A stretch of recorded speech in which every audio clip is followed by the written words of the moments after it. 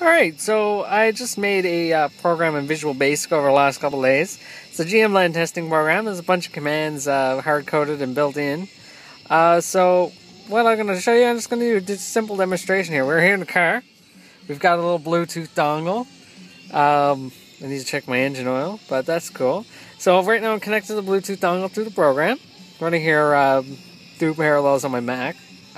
Since Visual Basic is easy to use and I already know how to use it, I thought it'd be easy to do. So I got it connected, and sometimes it doesn't like to work, but sometimes it does. So let's change the count on this, say to 20, and we'll bring down the delay.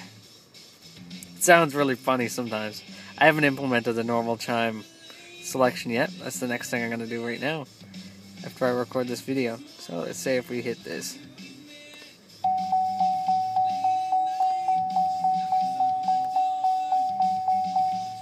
So we've got a bunch of other stuff here. I'm going to implement that there now. I don't have the driver information stuff worked out, but we do have wheel controls.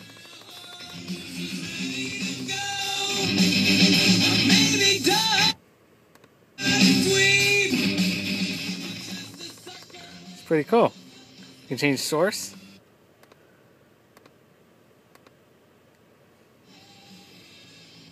You can switch between channels. And see, I don't have wheel controls, but it still works. I got cruise, but I don't have wheel controls. And what's cool about it is the car came with a base model radio. And the base model radio actually responds to the commands as well. Even though it shouldn't, because you can't get a base model radio with wheel controls. But yeah, you can seek up. You can seek down. Press the info button. Oddly enough, there's no info button on the wheel, but you can make it think that you pressed info. I guess it was someone's idea. You can also lock the doors.